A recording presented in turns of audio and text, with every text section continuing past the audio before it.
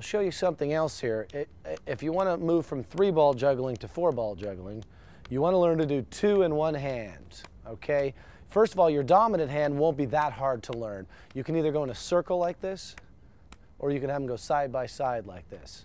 Whatever feels more comfortable to you. Circle, side by side. Then you want to go to your other hand and start to learn that. Circle, side by side. Whichever one is more comfortable, try both.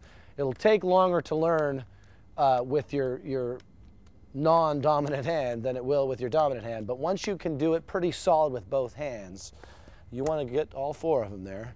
They're not going to switch hands. 2 will stay in this hand and these 2 will stay in this hand, okay? But you want to offset them. 1, 2, 3, 4. 1, 2, 3, 4. When that gets comfortable, and be patient, it could take a while. When that gets comfortable, then you just start going like this. You can see I tend to do them in a circle like this. As I was showing, you can also have them all stay in their own little column like this, if that's more comfortable for you.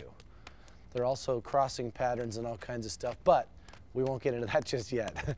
If you want to go beyond that, if you want to learn 5-ball juggling, take some time, but here's the key to it. You want to start with 3 like this, and you want to learn how to do a flash, which is where you throw all 3 up, you clap. Uh-oh, I didn't do it too well. You want to start by learning a flash. You're going to throw all 3 in the air, clap, and catch them again. All 3 up, clap, catch them again.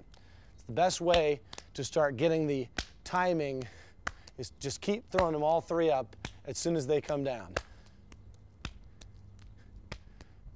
When you start to get the hang of that, 5 balls, the timing is much the same as 3 balls. It's just you're throwing them higher and a little bit faster. So it looks like this. They cross just like 3, looks just like this.